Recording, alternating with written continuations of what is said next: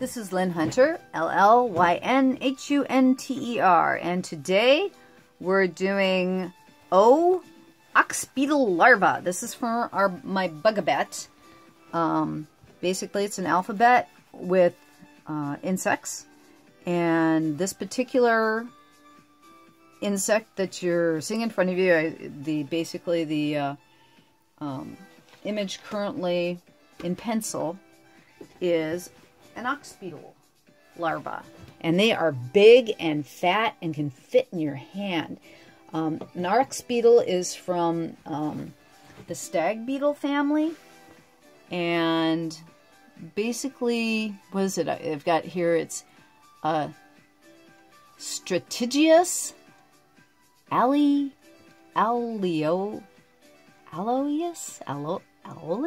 Geez, my Latin sucks. It's Strategus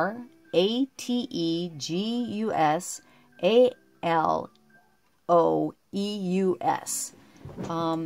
But anyways, these guys are huge. These are really, really big bugs. And in Asia, they'll have wrestling matches with them. The males, they'll have the males like fight each other, and they'll take bets over who will push the other one off a platform. But and I can imagine that they're actually really tasty because they're big larvae.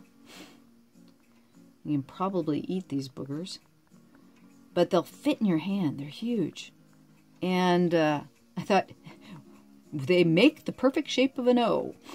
So the name of these critters is ox beetle for O, and they curl up to make an O shape, and I thought it would be the perfect for this particular letter. They have 2 legs in the front. Let's see here.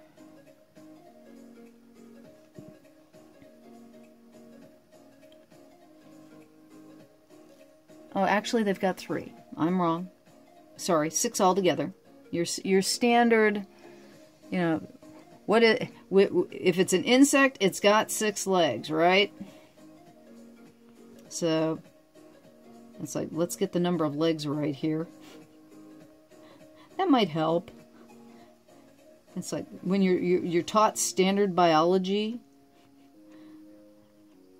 an insect has 6 legs. That's how you know that an arachnid or spider has 8, but insects have 6. In various kingdoms, in the insect kingdom, they've got 6. That's what I was looking at this image, and I'm going, wait a second here. It can't have 2 legs. It's got to have 6 because, or 2 on one side, excuse me, 2 on, basically 3 on one side, 3 on the other, so you got 6 legs because we're talking insect. Insect must have 6 legs. Otherwise, it's something else. It's not an insect anymore. It's maybe related to an insect, but it is not an insect. What is it? Decapoda as crabs have 10. Yeah. So it's like, as I reach back to my old biology classes, and while you're drawing this stuff, one of the advantages of whenever you do animals, it's like you have to start reading this stuff. You'll go below. I've been trying to be really good. If you're watching this and you want to find out more about the animals that I'm drawing in these particular pieces, I always post the Wikipedia site, and if you can, always try to donate to Wikipedia at least a couple of times a year, if you can. Wikipedia is one of, as far as I'm concerned, the best resources on the internet. It's been volunteer for years. They don't take the money that they use to keep the site going. And most of the information on there, especially historical information, natural history information especially is usually really, really good on Wikipedia. They're very, very good about being accurate on that stuff, so that if you, it's not quite like the Encyclopedia Britannica, or when I was growing up, you just had encyclopedias that were books, and a book is out of date as soon as it gets published. Whereas with Wikipedia, there's always somebody going in and updating the information. And these guys have really nice big red heads, and there's an eye and their mandibles.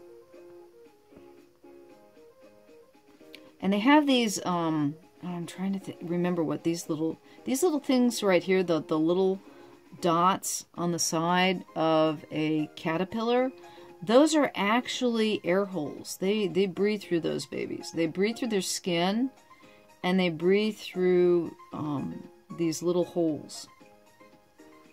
They have really, really interesting biology. You think about how many more millions of years of evolved insects are than we are. They kind of reached the hiatus of their evolution a heck of a lot sooner than we hit ours. And it's very interesting in nature, the way that basically nature will evolve things to a point where it needs to. And once a creature kind of hits the apex of where it needs to evolve, it'll just won't change much. And insects are one of those creatures that it's sometimes I feel like we live on this planet with, you know, these parallel worlds, and the insects live in a world of their own. Because if you've ever noticed, like with an ant, it doesn't know you exist. It goes about its little ant business and doesn't know, you know, you exist or what's going on.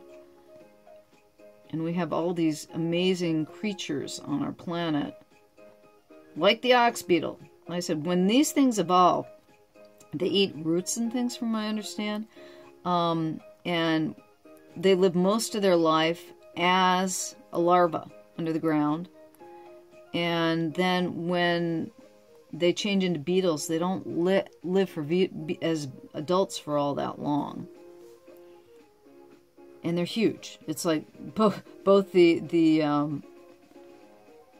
beetle is huge and the larva is huge. But they're not, they can't hurt you. That's why a lot of times kids in Japan especially, the big deal is to have one of these things as a pet. Not the larva, but the adult beetle. I mean, it's kind of like when I was growing up, having a garter snake was a big deal, as having as a pet. You know, you could find them in the woods, and you could put them in a glass jar, and you could feed them and keep them alive. And they were fun to find. It's kind of the same thing that they do with the beetles in Japan. It's a big deal if you find a beetle to take home as a pet. And as we're doing, basically this is the, you can tell I'm doing kind of like a scratchy outline, and then I heavy it up a bit. But we're just about done with this particular insect.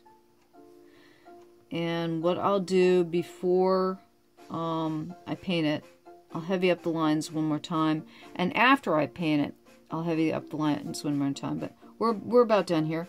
Basically, the pencil line that's underneath, I will let the ink dry for about 30 minutes to an hour at least, because that'll keep, if you erase the lines right away, there's a blob of ink here, there's other blobs of ink on this, and if you are to erase the pencil line underneath right now, most likely you'll get smearing.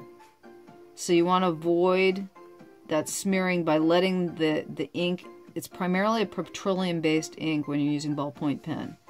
You'll want to let that ink dry for at least 30 minutes, an hour at best is fine, before you erase all the pencil lines. And then I'll go over this one more time, like I said, before I start painting. And then I'll go over one more time after the painting, because pigment will lie on top of the ink and will dull the color of the line. So that's about it for this drawing of an ox beetle larva. Hope you enjoyed it. Thanks for stopping by. My name is Llyn Hunter, Llynhunter.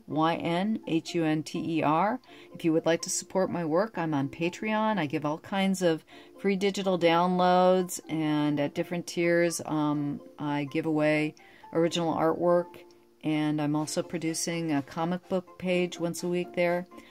Come over, check it out. You might enjoy it. But thank you for stopping by. Thank you for watching the video. There will be another one next week. Thank you very much. Bye-bye.